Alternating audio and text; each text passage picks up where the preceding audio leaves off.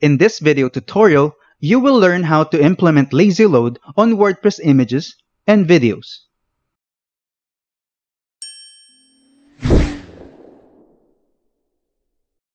The primary purpose of lazy loading is to improve site speed. Site visitors can start using your site without having to wait for all the images and videos to load completely. It makes images and videos on your website to load only when needed. This saves visitors time and resources for loading off media that they might not need eventually. To implement lazy load on your website, go to Plugins in your WordPress dashboard, then click on Add New. In the search bar, type A3 Lazy Load and press Enter.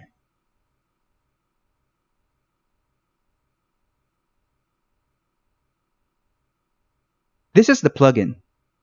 Click on Install Now to start the installation. You can see that this plugin has a very good rating. When the installation is complete, this button changes to Activate. Click on it to activate the plugin.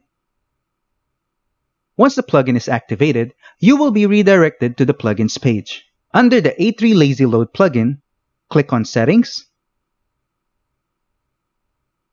then turn on Lazy Load on all the items you want to implement lazy load on.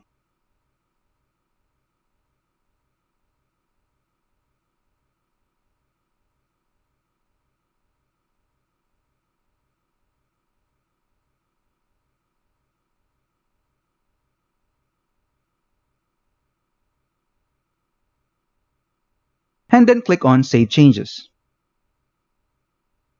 Now let's go to the website and see if lazy load was implemented.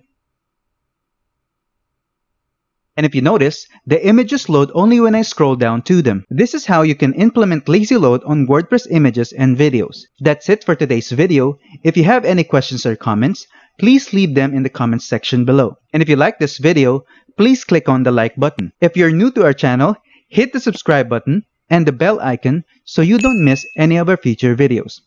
Thank you for watching, and see you on the next one.